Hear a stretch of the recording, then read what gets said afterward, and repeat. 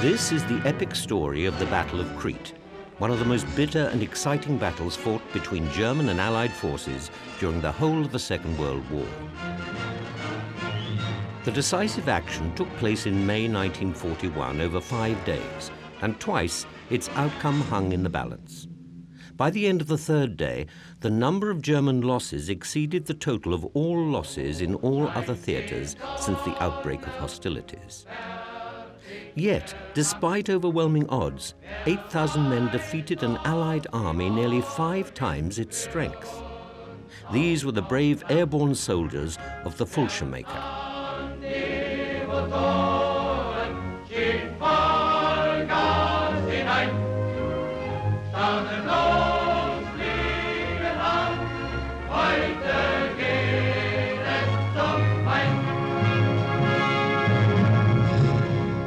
The use of paratroopers began in the Soviet Union. At the 1936 Red Army maneuvers, astonished foreign military attachés watched 1,500 Russian soldiers parachute into action. The British saw little future in this, but the Germans were impressed. Here was a new military skill, exactly suited to their new concept of war, blitzkrieg. No time was wasted in training their own new division of parachute troops. The Fallschirmjäger was made up from tough, hand-picked volunteers. They used the equally tough and reliable workhorse, the Junkers Ju-52, to drop their soldiers. This machine could carry 12 parachutists who jumped from the aircraft on the port side. The parachutists wore special protective boots, knee pads, overalls, gloves, and helmets.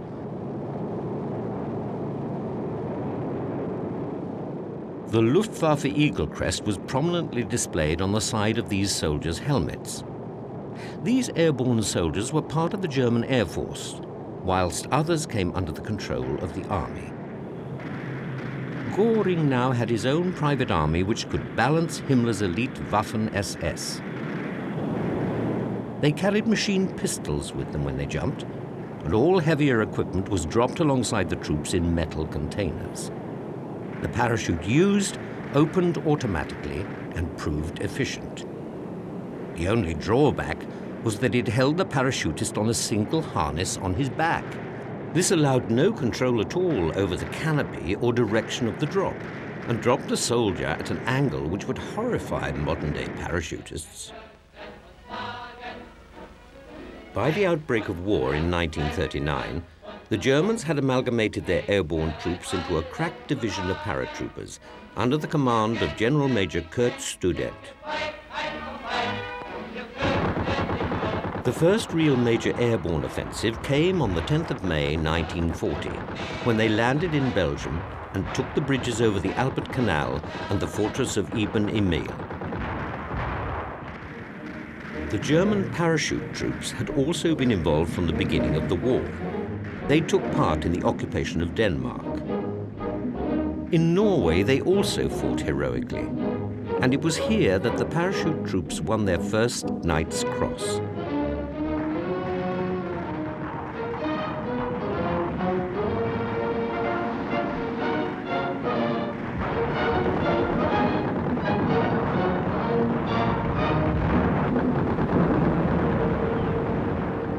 In early 1941, Hitler came up with his plan to invade Russia. In order to secure his southern flanks, he managed to coerce most of the Balkan states onto his side. But at the end of March, with the military coup d'etat, the Yugoslavians decided to break ranks. A furious Hitler invaded Yugoslavia and Greece on the 6th of April, 1941.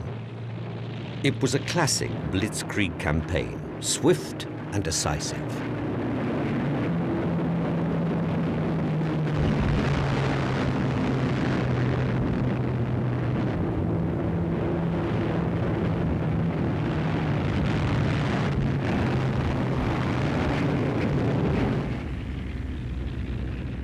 The Yugoslav forces were ill-prepared to face such an onslaught and were quickly overrun. The Germans entered the capital Belgrade on the 12th of April, and Yugoslavia surrendered 5 days later. Greece held out a little longer, but the British contingent were forced back and had to be evacuated by the Royal Navy.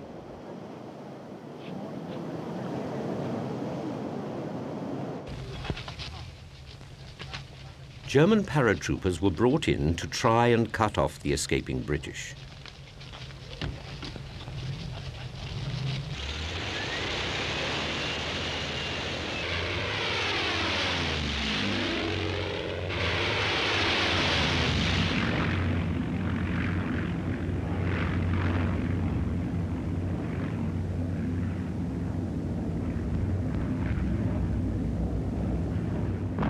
One of the remaining strongholds was the Corinth Canal, the small bridges there constituting the sole line of communication between the Peloponnese and mainland Greece.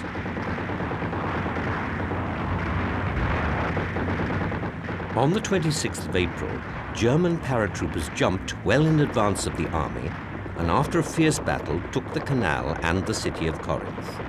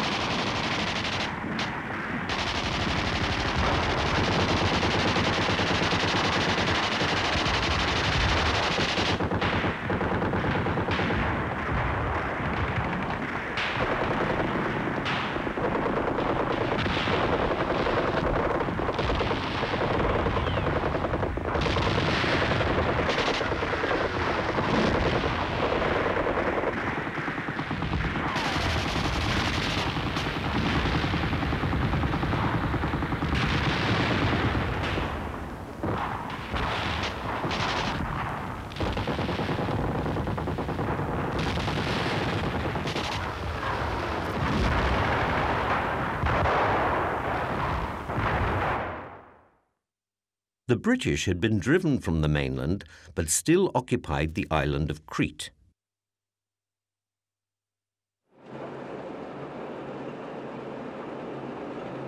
It was important for Germany to take Crete. Apart from its strategic position in the Mediterranean, it also provided close proximity for the British bombers, enabling them to be in range of the Ploesti oil fields in Romania. These were vital to Germany's war machine and needed to be protected at all costs.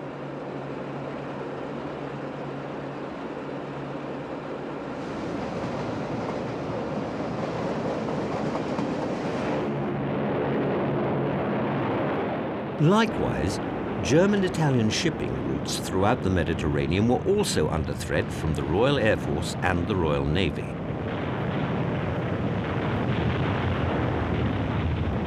The mountain ranges of southern Crete are very steep and run down into the sea, so most of the towns, the roads between them, and the military airfields lay on the northern coastline.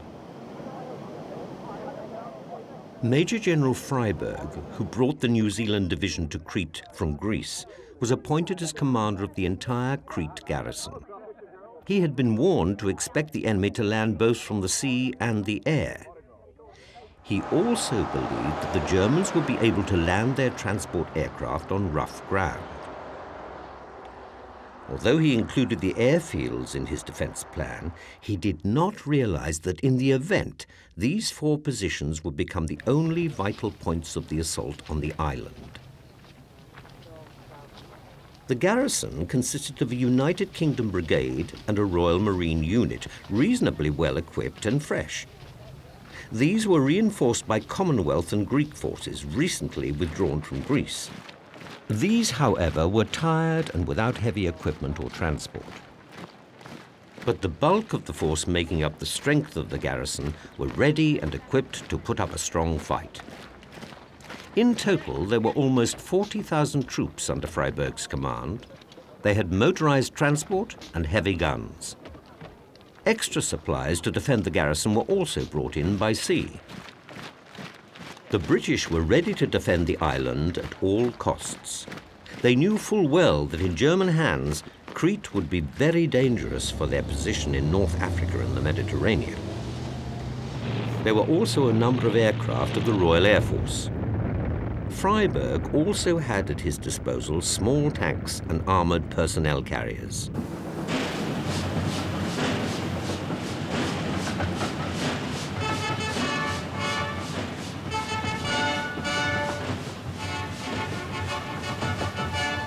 The Germans were on the move.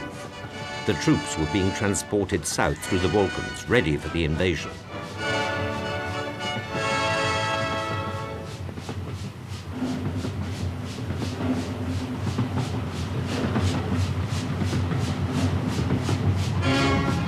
At sea, a small armada of commandeered Italian shipping was being prepared to carry over the heavy equipment and support troops to the invasion.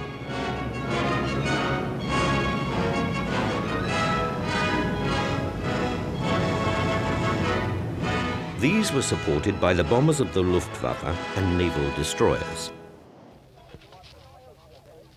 In Greece, the paratroopers were preparing.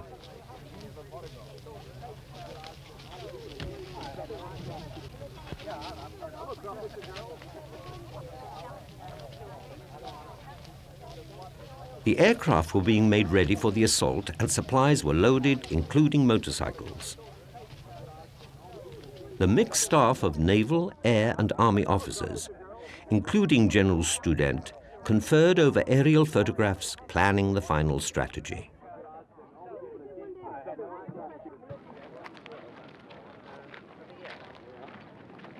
Student spent much of his time with his paratroopers.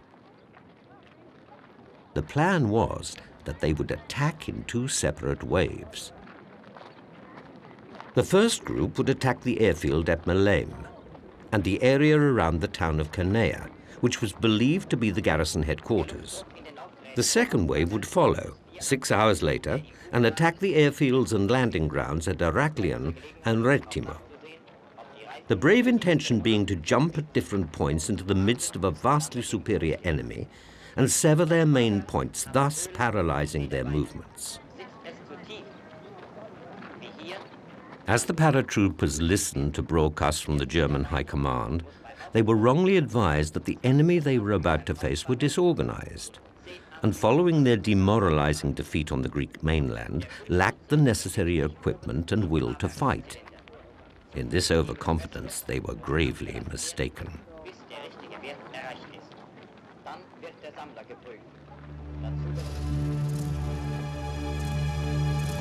The orders to attack were transmitted from the general headquarters and were sent by dispatch rider to the airfields of the waiting parachute commands.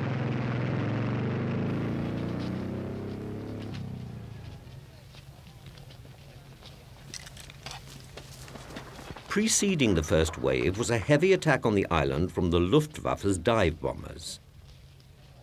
Throughout the first day, there were to be continuous bombing and strafing attacks on all strategic parts of Crete, with a heavy concentration on the airfields.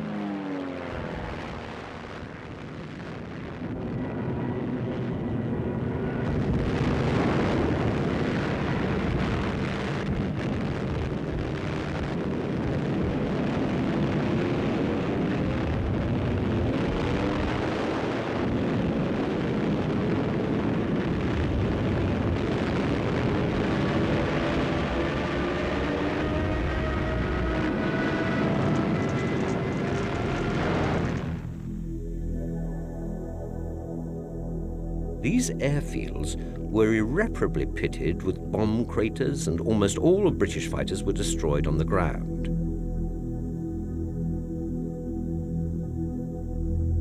The plan was that once these airfields had been put out of action, the first wave of paratroopers would attack.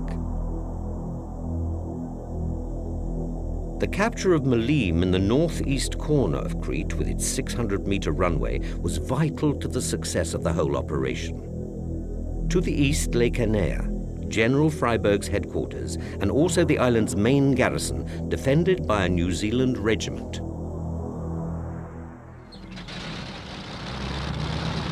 Just after dawn on the morning of the 20th of May 1941, the first of the Junkers Ju-52s prepared to take off.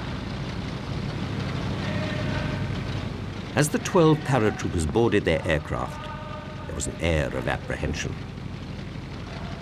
Contrary to their brief and what they assumed to be an ill-prepared enemy, they were about to face an Allied force which outnumbered them 5 to 1, and one which was ready and waiting to fight a hard and ferocious battle. As the signal is given for the first wave to take off, the aircraft lumber down the runway.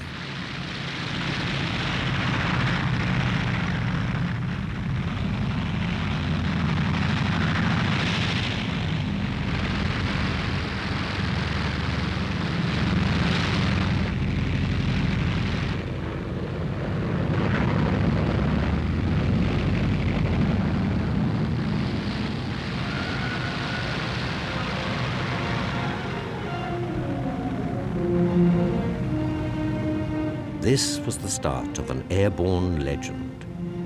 For the first time in history, an island, and moreover a strongly fortified and heavily defended one, was about to fall to an airborne assault.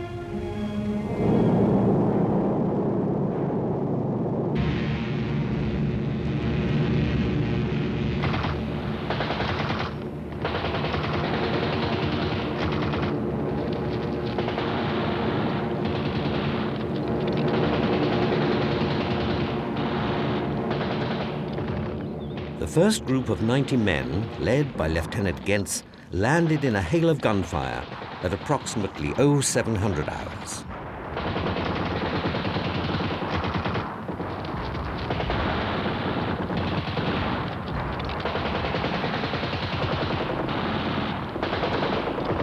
Despite heavy casualties, they succeeded in knocking out the anti-aircraft positions south of the Melim airfield.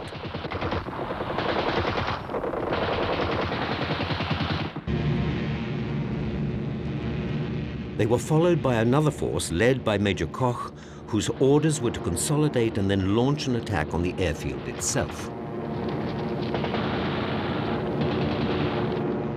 The sky was awash with hundreds of white parachutes. However, things soon started to go wrong.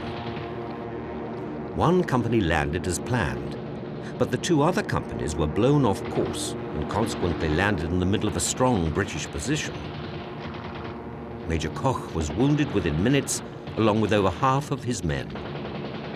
The planned assault on the airfield was impossible under such conditions. However, the other company managed to fight their way to the western perimeter of the airfield and succeeded in securing the western and southern perimeter defenses. The next company dropped into an area northeast of the airfield and were initially unable to consolidate. Scattered all over, they came under heavy fire from a hill known as Point 107. Another group, under the command of General Major Meindl, successfully landed in the vicinity to the west of the airfield. But Meindl was seriously wounded as the force came under heavy fire from the British. It was impossible to secure the airfield. The paratroopers were having enough trouble securing their own positions. And to compound the problem, a counterattack from the British was expected at any time.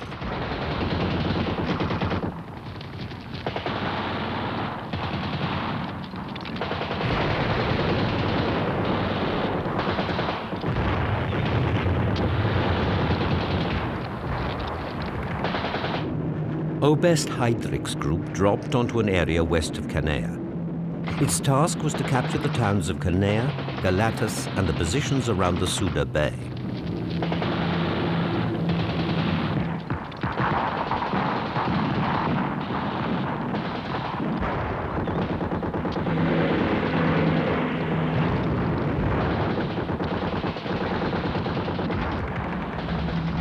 Major Heilmann's battalion parachuted into the middle of a surprised but very determined force of New Zealanders and met with fierce opposition.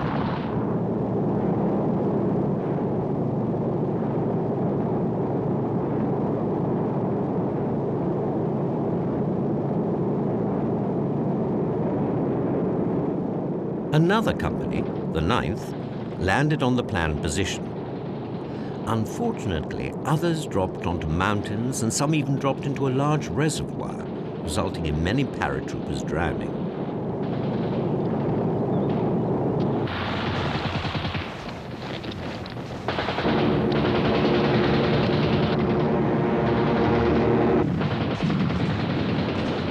The fighting around the town of Galatas was a fierce and bloody struggle which went on for the remainder of the day with no significant ground gained.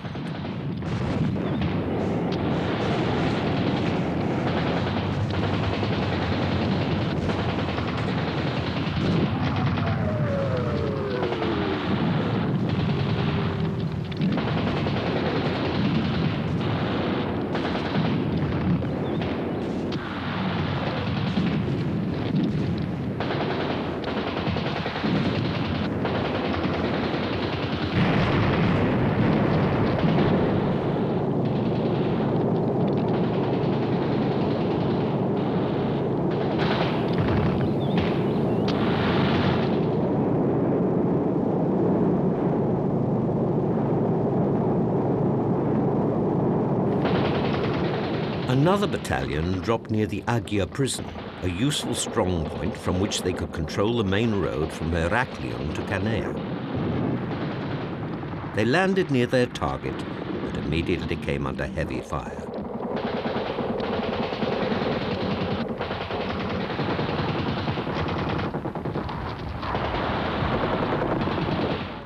After a long struggle, they did manage to secure the prison and turned it into the regimental headquarters.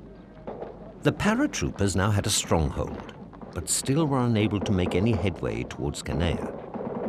Practically everything had gone wrong with the first wave.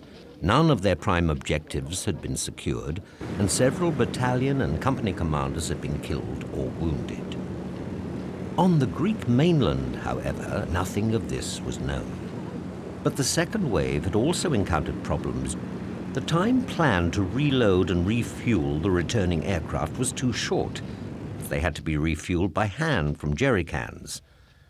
This would mean that the second wave would have to take off in small groups rather than en masse.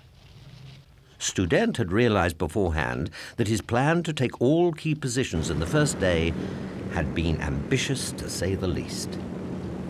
His troops would be scattered over a large area, and splitting the second wave into small groups only compounded the risk. Unaware of the failures of the first wave, Student and the other officers in the high command went ahead as planned. The second wave was to hit the airfields of Retimo and Heraklion. The first groups took off at 13:30 hours en route to Retimo.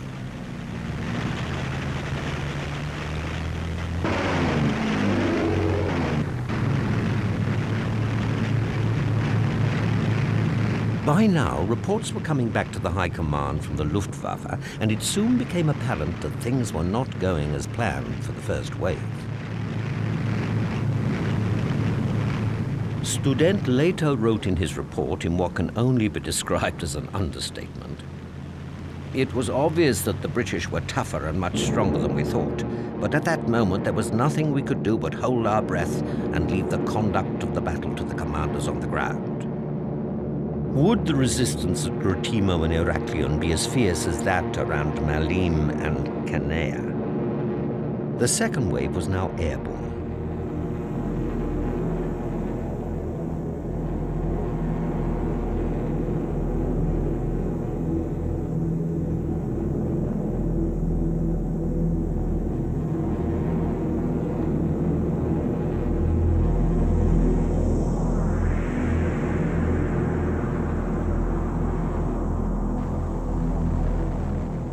As they approached the coast of Crete, a handful of British fighters were there to repel them, but resistance was light, and the Junkers Ju-52s forged ahead.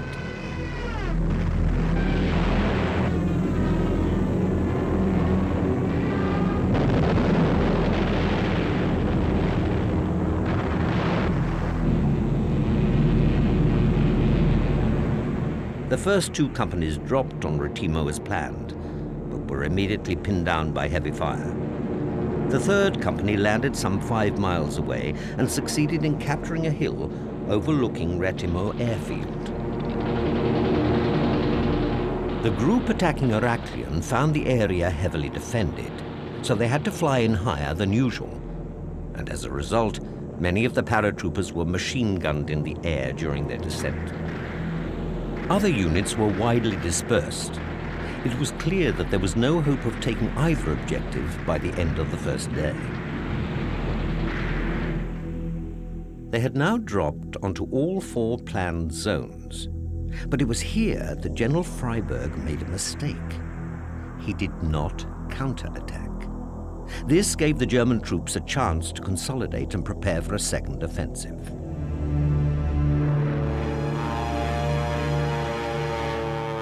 The next morning saw a heavy attack by the Luftwaffe, concentrated around Malim airfield. Although the Battle of Crete was still hanging in the balance, the Allies, by not attacking the German forces during the night whilst they were scattered and disorganized, had lost their best opportunity. By counterattacking in force, they could have swept the Germans into the sea. Now it was too late. Whilst the attack came from the air, the paratroopers on the ground at Malim managed to capture 2 heavy guns and turned them on the Allies. By 1400 hours, 2 more companies had landed at Malim, and before long the whole area around the airfield became a massive battlefield, each side gaining ground. After a hard fight, the airfield defenses were finally overrun, and the German forces had cleared the path to land further forces and reinforcements. By 1500 hours, the Ju-52s began landing, and with them came fresh troops and heavy artillery.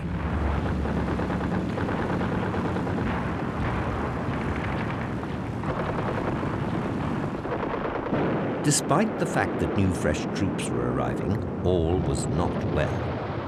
At sea, 2 convoys of small commandeered Italian craft carrying 2 battalions of troops to Crete had been met and engaged by the Royal Navy. The convoys were sunk. Only 51 men and 1 officer survived. On Crete, losses were also running high. Some of the aircraft had been shot up before managing to land, leaving only the dead and wounded inside. Fierce resistance from the Allied forces were taking a heavy toll on German casualties. 1 complete battalion, save only 5 survivors, had been wiped out in 1 battle alone. The seriously wounded were being sent back to the mainland in the Junkers, which had landed with fresh troops. Almost 40% of Student's initial assault force in the first 2 waves were now dead, wounded, or being held captive. But as reinforcements came in, it appeared that the worst phase of the battle was over.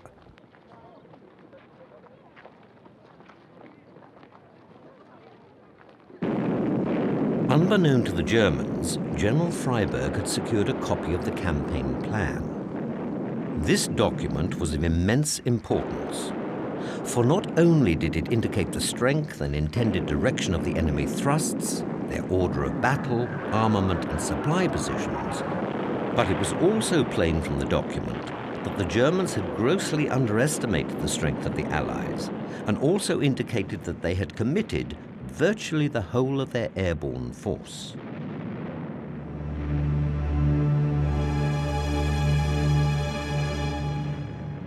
When May the 22nd dawned, the worst phase of the battle was over for the Germans. However, this was not apparent to Hitler and his advisors, who were dismayed at the losses and would not allow any mention of the Crete landings in the press or on the radio. The deployment of new troops and reinforcements continued regardless of the fierce resistance from Allied troops all over the island. The new divisional commander, General Major Ringel, had been brought in to assume command of all forces in the Malines area, organizing his scattered forces into 3 battle groups. Camp Group Saita was to protect the Malines area from any threat from the west and push towards capturing Castelli. The second group, under Oberst Ramke, was to strike northwards to the sea and protect the airfield, and then extend eastward along the coast. And the third group, under Oberst Utz, was to move eastward into the mainland with a flanking movement through the mountains.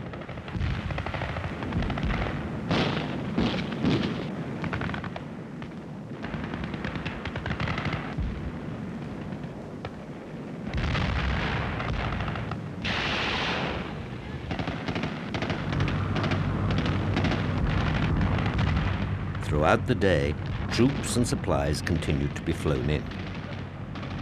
Some aircraft even began to make the precarious flight over enemy territory to bring much-needed food, water and medical supplies to the small pockets of men on the ground. Unable to move and pinned down by Allied defenses, some of these small groups had been without food and water for over 24 hours, and ammunition was running short.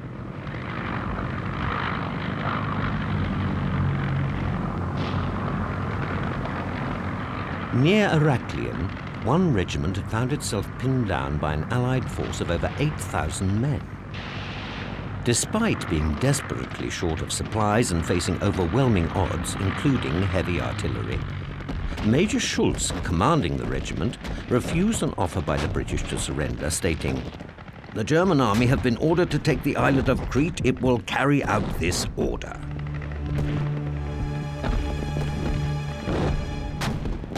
On the west of the island, one battalion had progressed towards Castelli and reported hard fighting against armed civilians. These partisans had carried out frightful atrocities on the wounded and dead Germans. 135 out of 550 had been mutilated beyond recognition.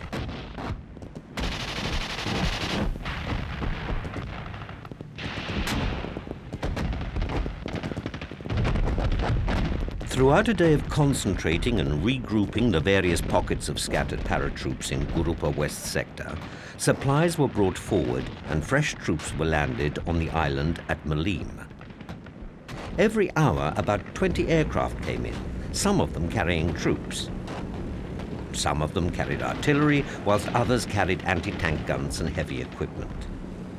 They landed amidst heavy artillery fire from the Allies and the surrounding hills. However, during this 4th day of the battle, the New Zealand force, which had been covering the airfield from camouflage positions, had come under counterattack from the Germans.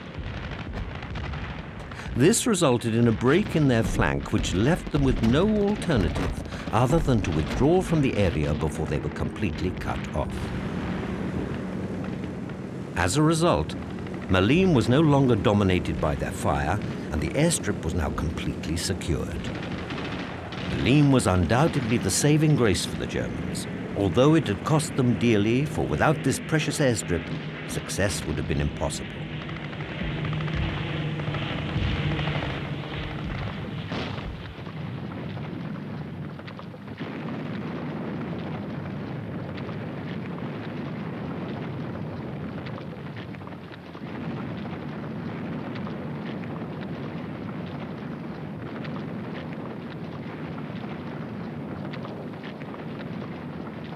The Germans were now pushing south to reinforce the group under Oberst Utz. The second force of 2 companies worked its way towards the south coast to strike and secure the town of Paleo-Ora. Operation Mercury, as it was codenamed by the German High Command, was beginning to gather momentum.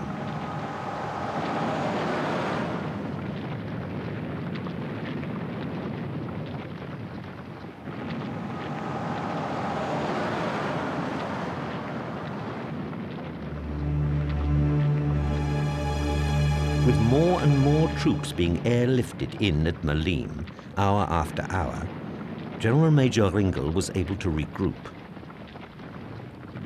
One group attacked Galatas, while another was given the task of marching 50 miles across the mountains to the south in a flanking movement to secure the Canea-Retimo road east of Suda Bay.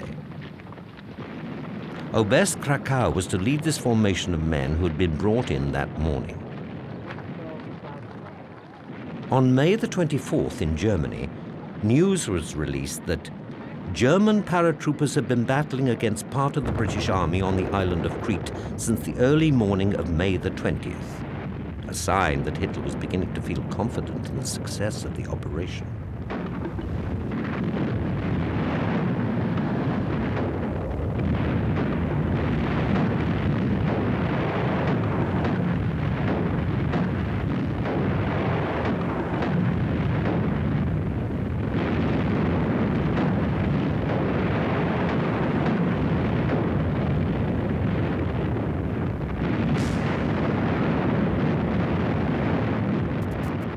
Around the town of Galatas, southwest of Canea, fierce fighting raged between mountain troops and New Zealanders. With the help of the Luftwaffe bombarding the defenses from the air, the German troops succeeded in forcing their way into the village.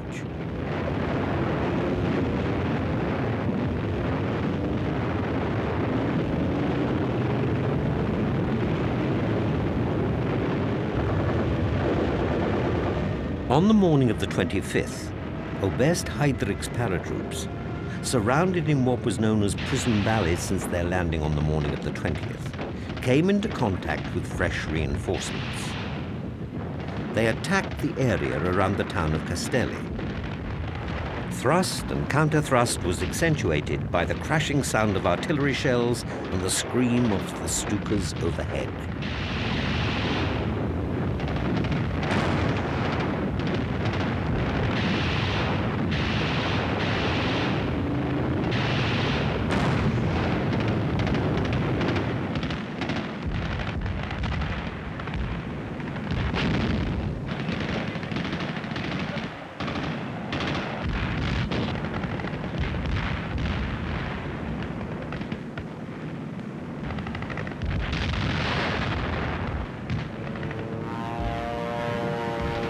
At Heraklion, the Luftwaffe's Dorniers bombarded the town in a bid to relieve the paratroops that had been dug in there since the 20th of May.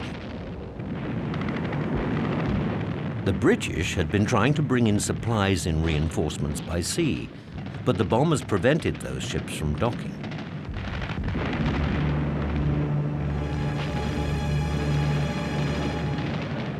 On May the 27th, Freiburg sent the message back to Britain. No matter what decision is taken by the Commander-in-Chief, from a military point of view, our position here is hopeless. Our force cannot stand up to the concentrated bombing that we've been faced with for the past 6 days. I feel a certain part of the force should therefore be embarked. As British soldiers were taken prisoner, further German reinforcements were still pouring in by air and sea to cut off the retreating British.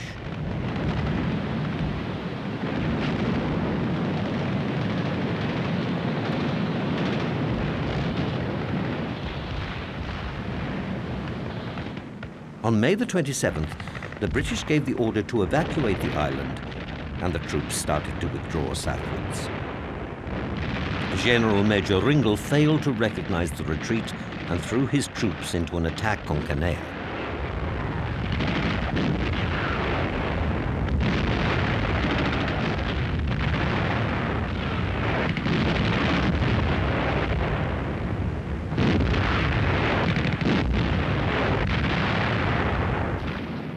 By late afternoon, despite counterattacks by the New Zealand and Australian forces, the Germans had penetrated the town, and Kanea and Suda Bay fell into German hands. At Heraklion, things were different. The airfield had still not been taken. This Junkers has been shot up whilst attempting to land, and we can see the aircraft coming in with only one wheel.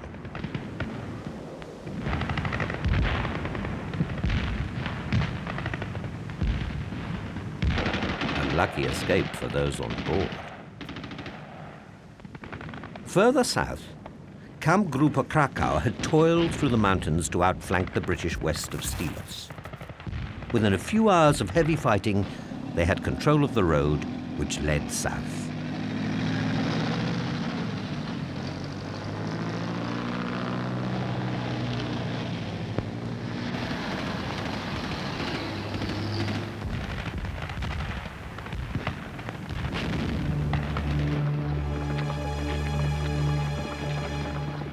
By May the 28th, the evacuation of the Allies had begun, and there followed a steady stream of Royal Naval vessels taking the troops off the island.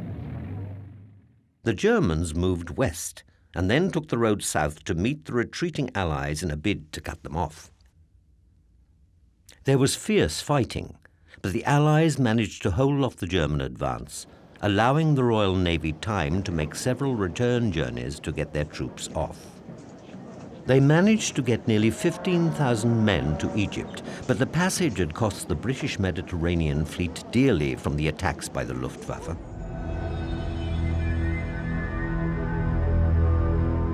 The island of Crete was now about to be completely overrun.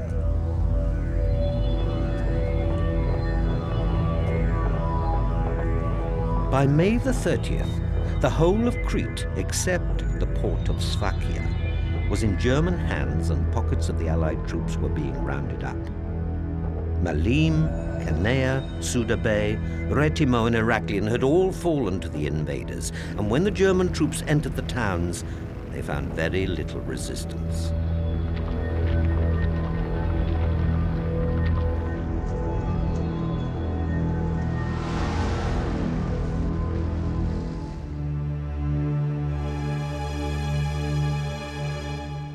When May the 31st dawned, the Royal Navy had by then taken off thousands of Allied troops. That evening, General Freyberg left the island. His job was over. The order for capitulation the next day had been given. The island of Crete had fallen.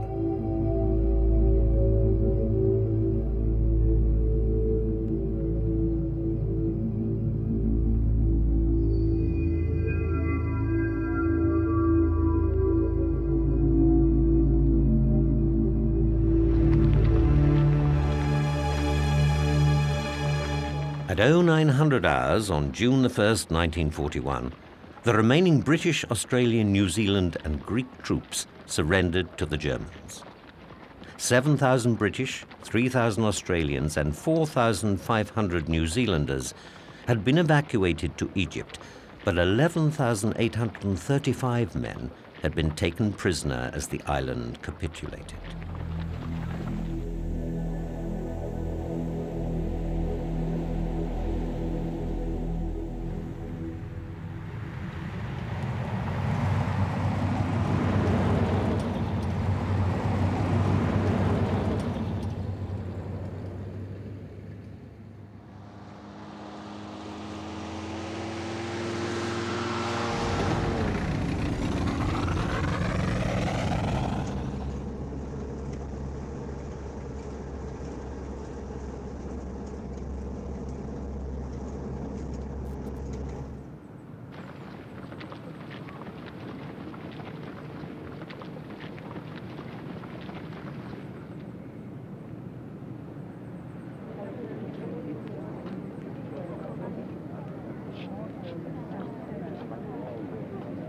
Over the course of the battle, 1,742 British and Dominion soldiers had been killed.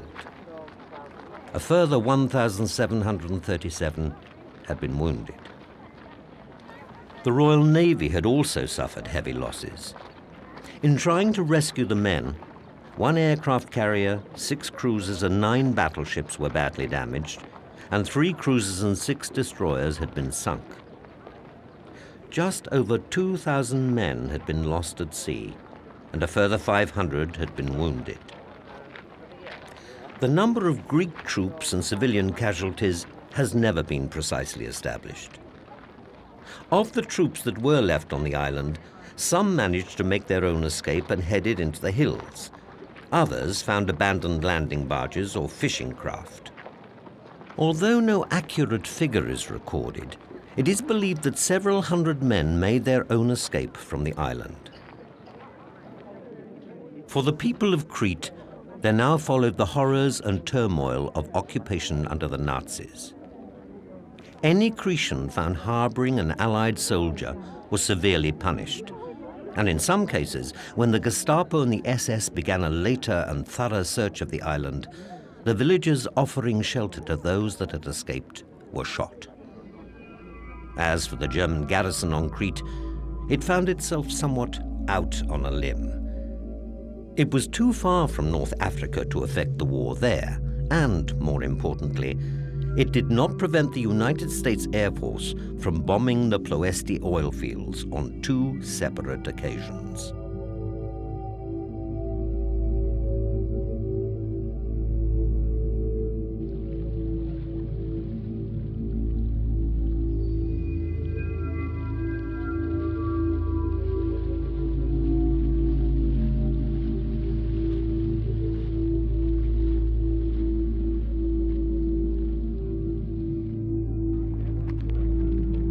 Was Operation Mercury a success for the Germans, or was it a phony victory? In all, 10,000 paratroops had been sent in by parachute, 750 came in gliders, a further 5,000 had been brought in by air transport, and 6,000 had been brought in by sea. Of the 22,000 or so men committed to the battle, a staggering 6,000 had been killed. Among the casualties were some of the key men in the German airborne force.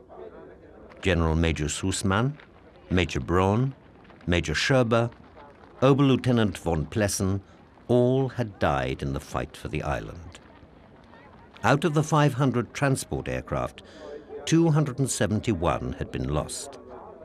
In the words of Winston Churchill, the very spearhead of the German lance has been shattered. When Hitler, who had taken a considerable interest in the airborne forces right from the early days, heard of the losses, he was sufficiently perturbed. So much so that he told the paratroops commander, General Major Student, "The day of the paratrooper is over. The parachute arm is a surprise weapon, and without the element of surprise, there can be no future for airborne forces." After the battle for Crete, there was never to be another large-scale German airborne operation.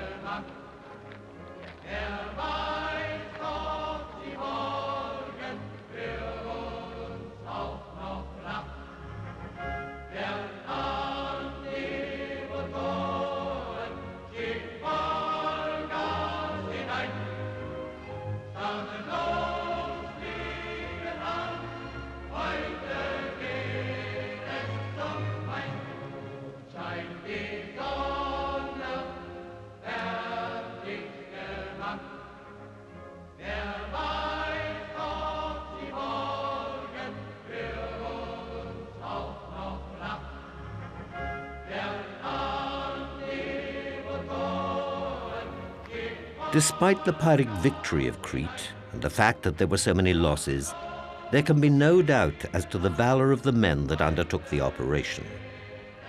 They had taken part in history's first and still only successful purely airborne operation.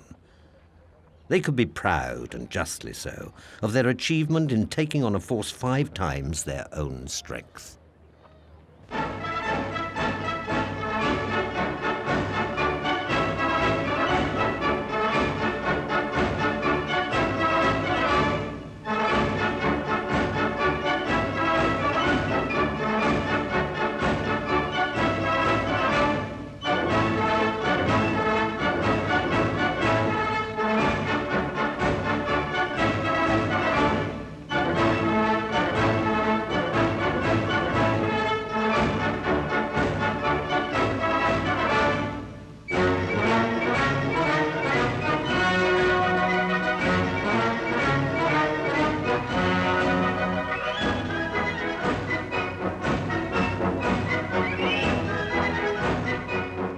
General Major Student praised his paratroopers at their victory parade in Athens by stating, "Our victory banners wave over Crete.